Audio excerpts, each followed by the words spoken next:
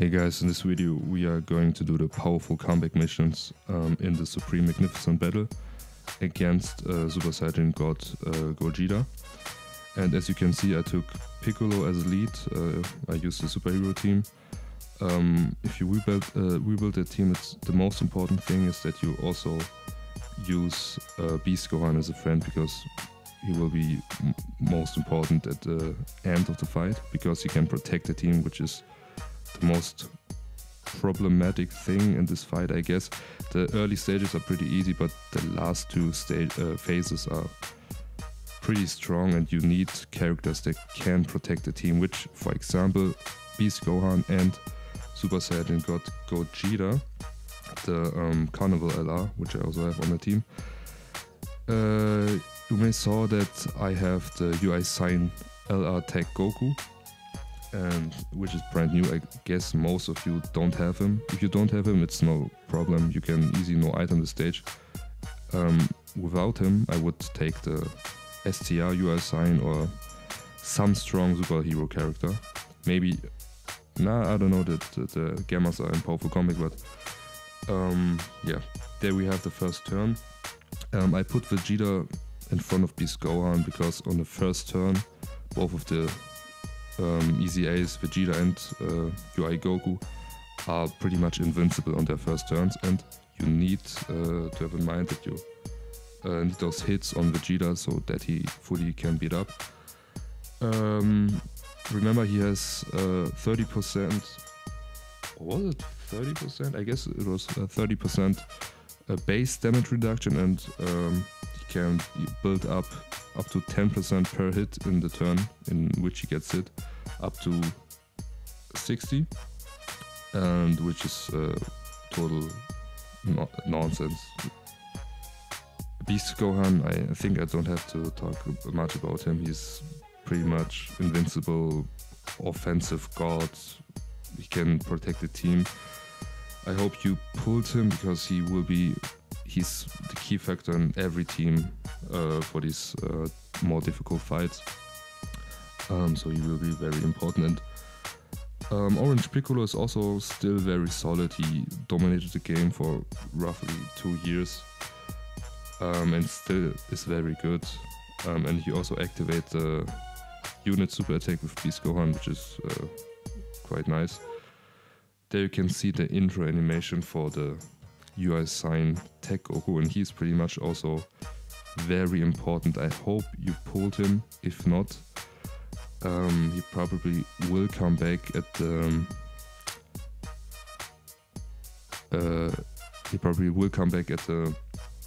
World celebration, and then you can buy him with coins. But he's a very important key factor on most likely every team, because he is quite OP as UI Goku, but he also have the implemented damage reduction as a first attack in a turn, which is totally OP. Because UI Goku, as OP he can get caught if he's not dodging, but that cannot happen with UI Sign because he has that damage reduction. So he's quite an upgrade to the normal UI Goku, I would say. Yeah, we pretty much get through the first phase. Like I said, it's not very difficult. What you want to do throughout the fight, you want to build up your characters. Like Beast Gohan, you want to super attack with him as most as you can to build his attack up. You want to super attack with Vegeta also to build his ki up, and same goes for the Gokus. And yeah, I use a rotation of Beast Gohan and Vegeta, and as you could see, my second rotation is UI Sign and UI Goku. I think it's clear why I play with those two rotations, and the others are just floaters.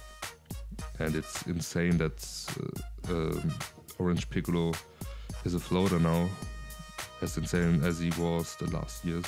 That's totally insane.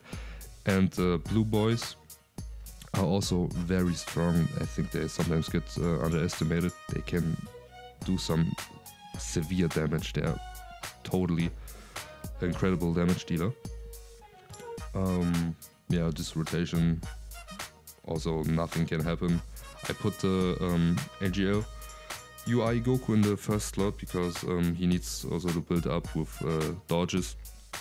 With dodges you can build up defense and attack. Normally you would put the tech UI Sign Goku in the first slot, but like I said, on these early stages we do not have to fear anything, so you can just focus on building all your characters up. Exactly.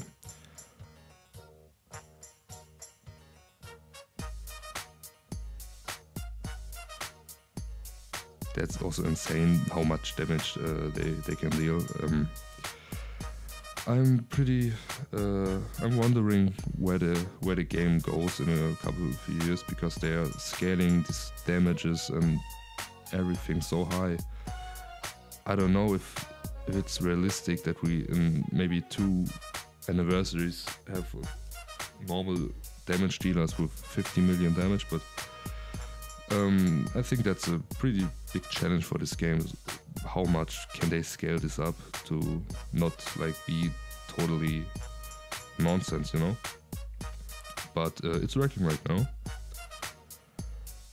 Is that the first turn that... No, it's not the first turn, but Super Saiyan God Gogeta is also pretty important on that run, because now he's a floater, but in the end he will get important, because when he transforms, the next turn after he transforms, he activates you can activate his active skill, and he for 1 turn projects all the attacks on him and dodges with 100% guarantee. So it's basically a Ghost Usher.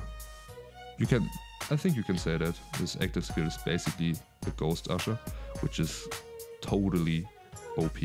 This is even more OP than the Beast Gohan active skill.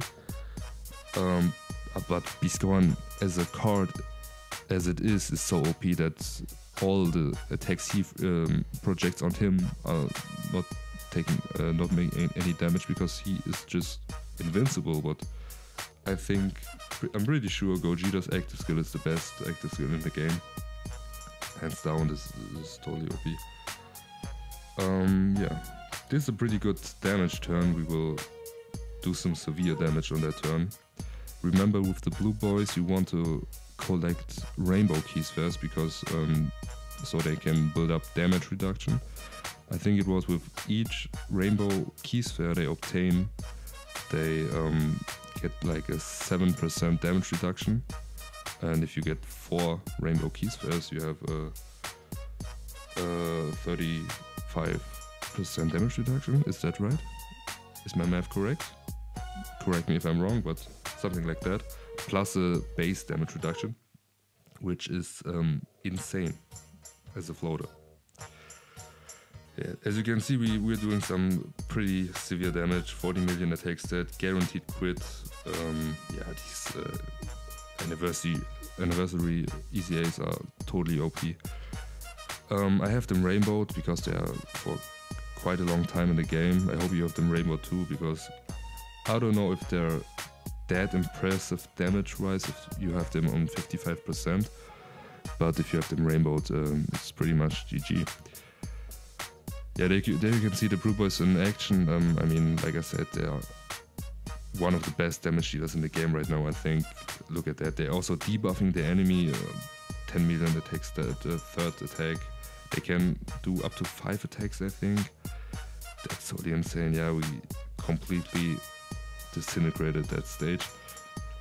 Now I think we're on the final stage. Are we? Yeah, I think this is the final stage right now. Now the damage is getting real. So now you really need to pay attention to your rotations, and you have to use those active skills pretty soon.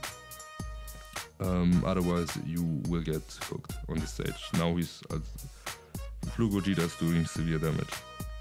But we have our unit super attack on, which is great. With the unit super attack, all the rest of the turn has I think 20% increase in crit, which is totally insane. 30 million attack stat, yeah, Vegeta is just insane. Yeah, crits, additional guaranteed crit, 8 million. It's fun to play with these anniversary easy A's. They are just fun to play with. Now it's getting interesting. We are getting hit with the super attack of the hardest stage. Let's see how much. Yeah, okay. As you can see, even Vegeta gets caught on this turn. He didn't build up all his damage reduction, but I mean, the fact that he gets caught tells you a lot about this last stage. The damage is insane. Like I said, Vegeta did not have built his full damage reduction up, but he's quite tanky, I would say, and still got caught on this one, but we have a revive, so no problem. I think this is where I also realized, okay, the enemy is hitting hard, I need to really pay attention. Now we do not have anything up.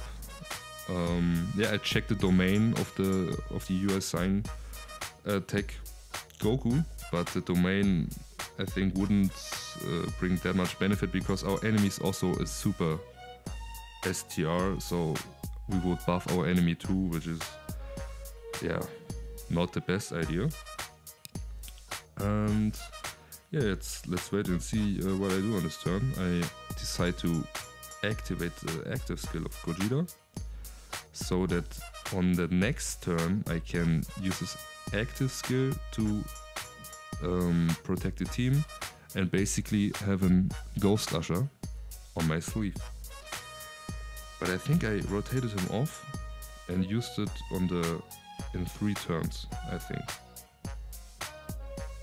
Yeah, I floated him off and used it later.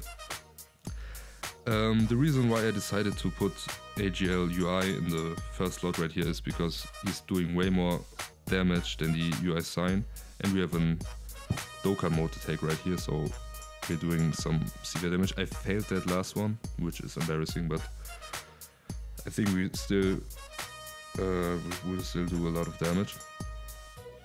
Let's see. Oh yeah, this is some severe damage.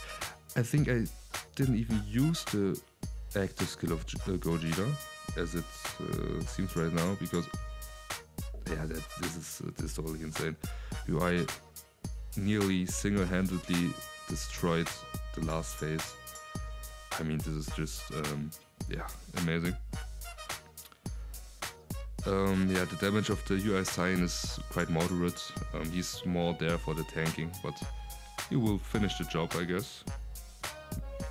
Does he have a KO screen on the normal super attack? I don't know. Maybe we will see. He doesn't have a KO screen. Yeah, that's it. This was the powerful comic mission. As you can see, the game was in maintenance, so you cannot see how I claim the missions. But this was it.